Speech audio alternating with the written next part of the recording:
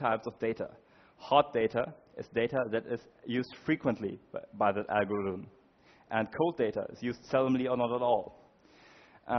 And hot data is obviously what benefits from caching, because data that's used not at all or seldomly, either won't be in the cache, or if it's in the cache, won't be accessed again while it's in the cache. So you should make sure that hot data is being cached properly. For example, if you have a very simple program that just counts how often each character in a text file occurs, then you have some array for each character code and count how often these characters occur. That array will usually be hot data, because it's a small region of memory that's accessed every single byte you process, while the text message itself, which is just read once through, is cold data, because it's just accessed once. And you should make sure your hot data is cached efficiently. So don't mix hot and cold data in the same part of memory. This is basically the same thing as you have with just skipping a few bytes in writes. The same problem, because every time you access hot data, cold data that happens to be in the same cache line is fetched anyway. And if it's not being used, you haven't gained anything by that memory access. So you should try to make sure that your hot data doesn't leave the cache, and that you don't mix hot and cold data in your data structures, because this is going to lower your performance. And you should reorganize your data structures if necessary. And possibly, split the data you frequently access and the data you rarely ever need into two separate data structures, stuff like that, because it can really gain you a lot of performance.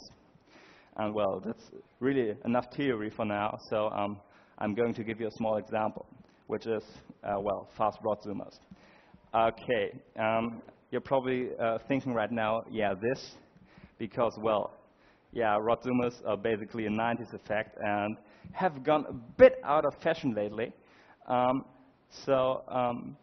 I'm talking about rod zoomers? The reason is, it's easy to see what's going on. It's a very simple algorithm. It's basically just memory movements, and the actual computations are so easy that we don't really have to worry about them, so we can concentrate on the memory aspect. It will show some nice techniques, because, from the way I'll talk about tackling that problem, we can derive some techniques that are useful in, more general and more interesting scenarios. And some generalizations of those techniques are very relevant in the way, programming and also hardware rendering, for example, is done today. So, what's the general algorithm? I chose to pick, an example everybody of you should know. You have just a texture and you rotate and zoom it. And you have your current U and V coordinate at some pixel. For example, you'll usually start out here at the top pixel.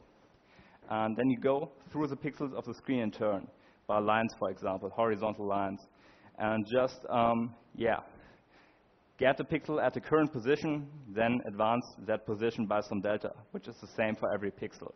So every X step, you add this delta to your U and V coordinates, and every Y step, you have different deltas, but you still add them to your coordinates, and that's all there is to it. Very simple algorithm, and there's no obvious way to make this any simpler. We should first look at a few cases, a few examples of this, if you want to get a feeling of how we could improve on that. And the cases that work well are obviously no rotation, no zoom. So, we're basically just copying the image. We have the same characteristics as with copying images, just sequential reads, no fancy stuff, no problems.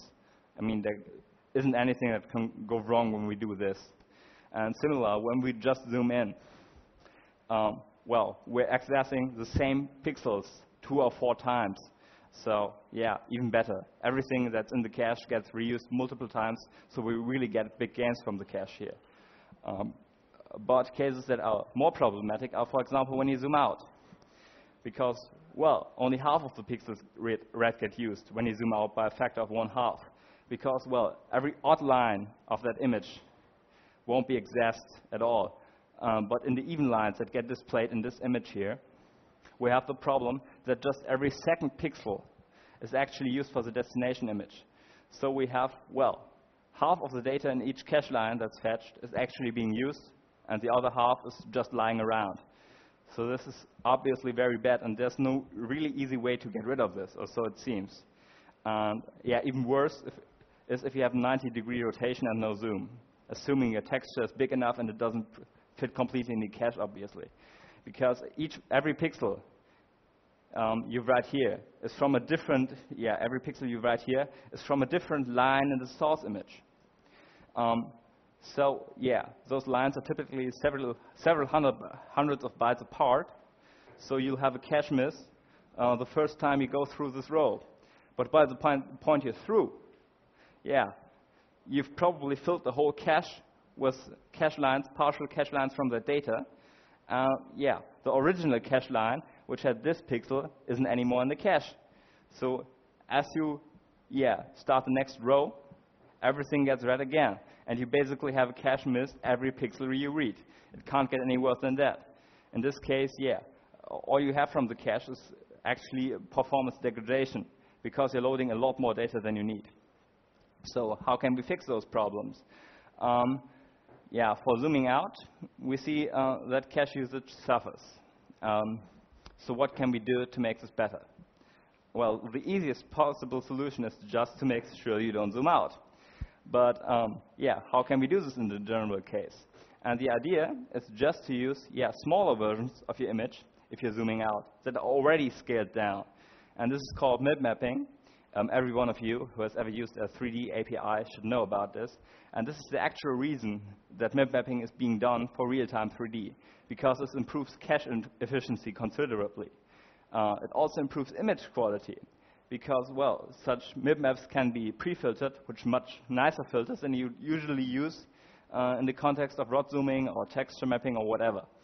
And so this is a nice bonus, but it's not the reason we do MIP mapping. We do MIP mapping because it improves cache efficiency. And this idea also applies to other problems, because, well, instead of skipping through our data in big steps, we can always use a cursor representation of the data. So a lower resolution image that we can just step through, and that'll make everything easier for us. And rotation is a somewhat different beast and needs a different strategy. And the idea I'm going to explain was probably, to my knowledge, first described by Niklas Beisert or Pascal of Cubic Team in 1995. And what you do is very simple. You don't render the image line by line, as I first explained, but instead you render an 8x8 pixel block, small squares. Because the main problem was that we went too far in one direction, in the source image, before we reuse that line again.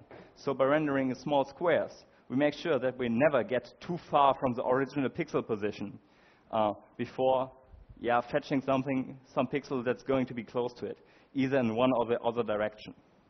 And so we fixed that problem.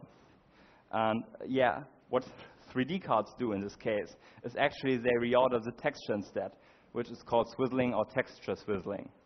And well, this is the same idea, and this also has the same effect on cache usage. You're just reordering the source instead of the destination image, so this is not a big deal.